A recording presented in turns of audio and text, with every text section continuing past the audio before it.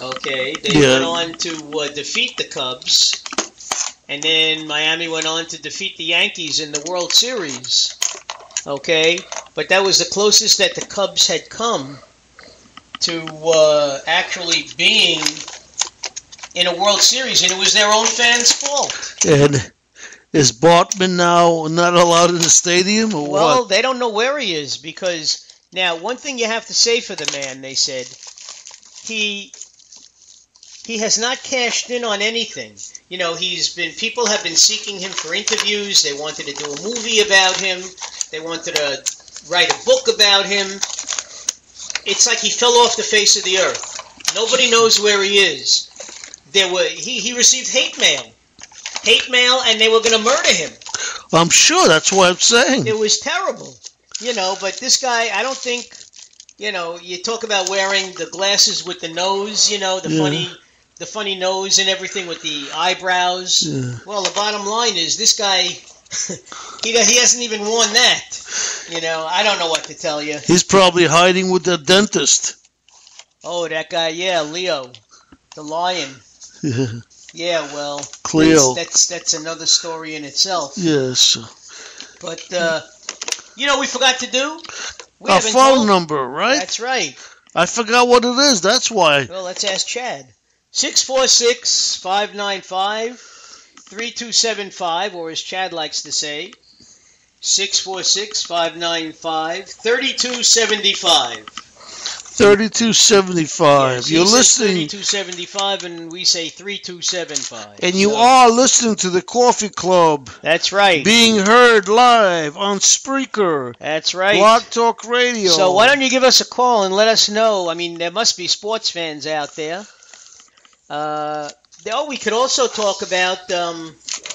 I heard something very interesting, having nothing to do with sports or politics. Oh my heavens! We're breaking grounds today. I know. In Seattle, there was a family. The wedding was somehow called off. Somebody backed out. Mm-hmm. Yeah. And it cost the family of the bride $35,000 for 120 guests. Okay. And they couldn't get their money back. So what they did was, you talk about playing it forward. They just had a party. They threw a party for homeless people. And they invited as many homeless people as they could to come to this sit-down dinner and actually... And liquor. Well, I don't know. They didn't say anything about that, but they had quite a spread, I must say. Okay? How often do you hear about something like that? That's fantastic. I love it. I do too. I think it's. I mean, they weren't getting any money back, so might as well give it to people who probably never celebrated like that before, and may never celebrate like that again. Yeah. So, as I said, you talk about paying it forward. That certainly is paying it forward. I love that. That's great. The homeless. That I would have families came with. Now look, I'm sure that not all of them were homeless. Some of them might have been, down and out on their luck, but there were children there and everything. And I'm sure some families showed up just to introduce themselves and wish them luck, and probably partied with them. Hey, what are you going to do? No, it's, hey,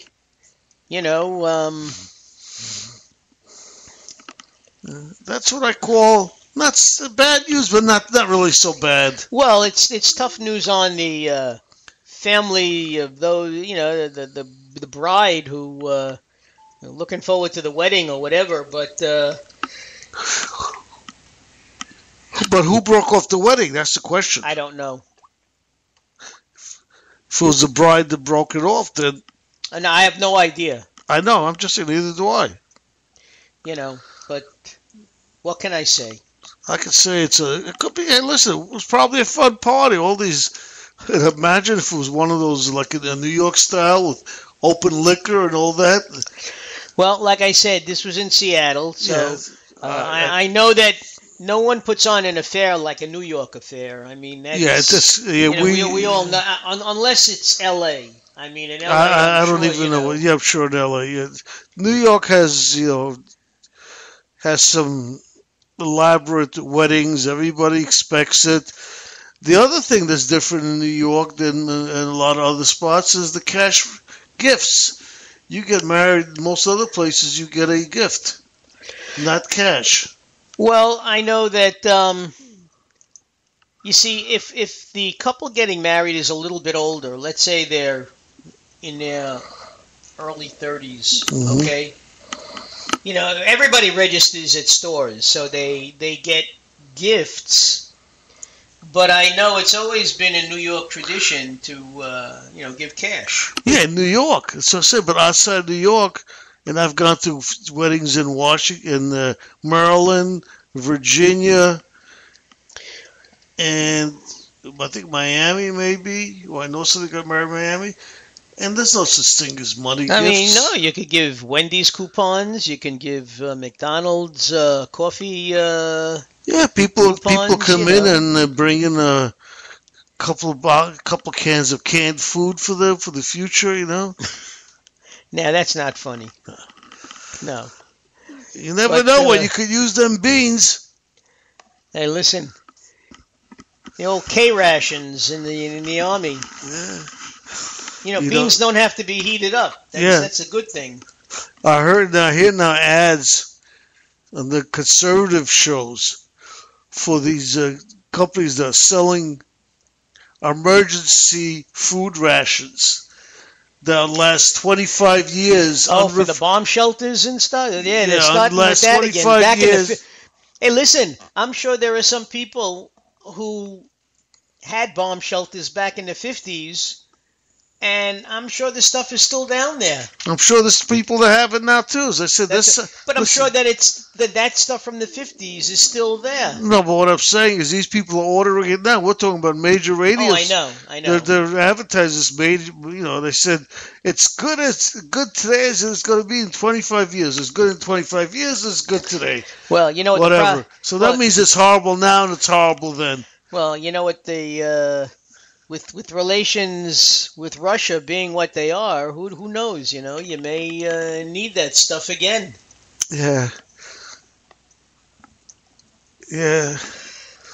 I don't remember the name of the product, but I'm sure if anybody's really interested, I'm not promoting it, but you can Google it, and it's probably just look food. Up K rations. Yeah, food to puke by, or something. Oh, I don't know.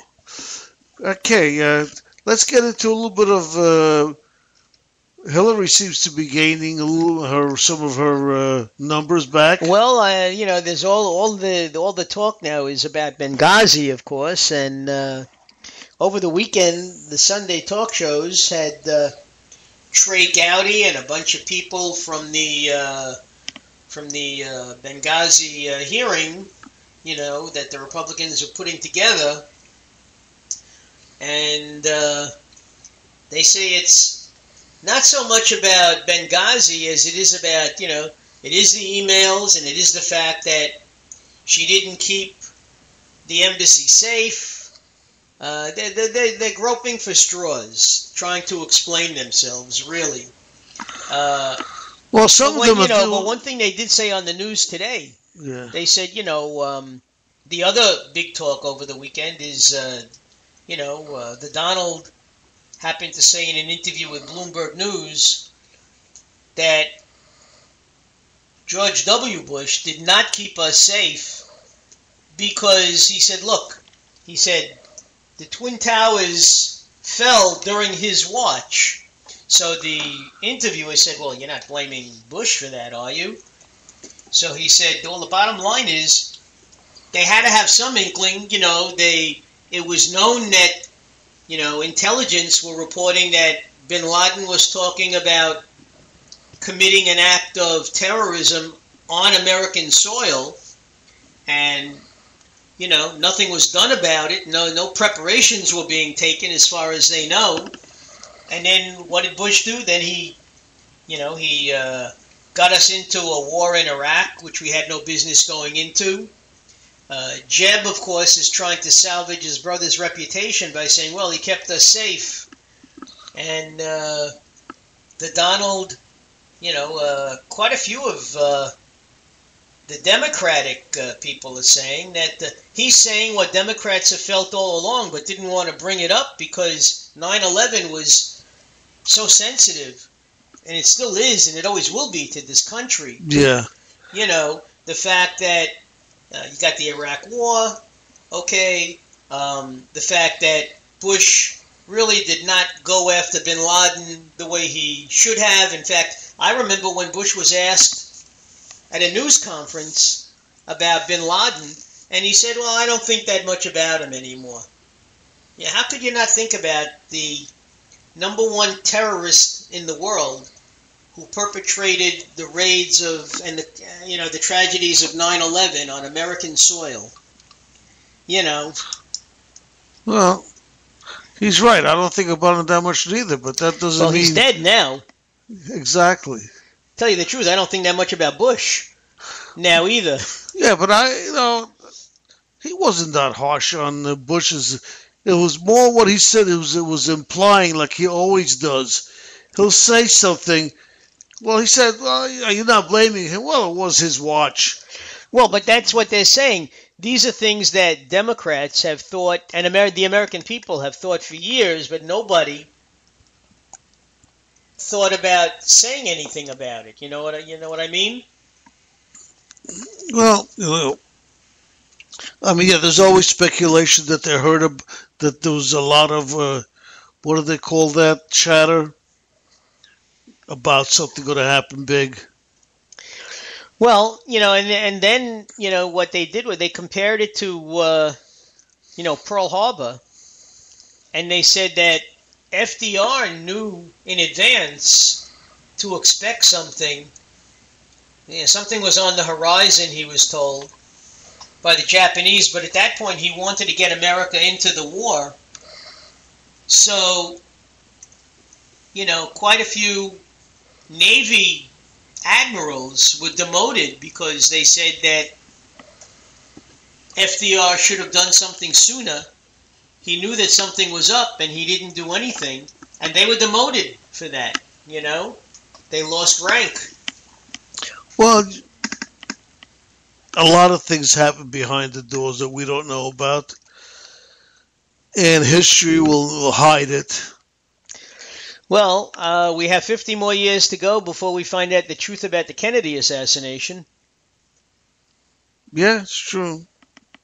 Well, I don't think me and you are going to be watching it when they open up the capsule. No, I'm not planning on freezing my head or anything like that, so it wouldn't do me any good. Well, you never know. 20 years from now, they may come up with a needle. You take it, and then you live forever. And well, listen, I heard the butler did it. Yeah. The butler. No, actually, I actually believe. At first, I thought that it was a conspiracy, most definitely. But when you think about it, and you say to yourself, that's the kind of plot that actually one semi-intelligent guy, by that we mean Lee Harvey Oswald, probably could pull that off on his own. And I firmly believe that Oswald did act alone. Okay? I think that, yes, maybe,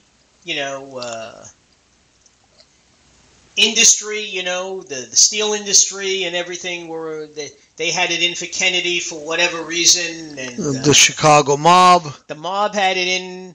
So but the thing is, I think that Oswald acted alone. The bottom line is Oswald acted alone. That's my own opinion. And opinions are like everybody's well, got the thing one, is, we know nothing, and the official, well, the official statement. The official statement is that he acted by himself. On his own, yeah. So if we're not knowing anymore, we really, we can have theories, but that's the only thing that seems, we can all have theories. That's the other. They can't be proven by any of us.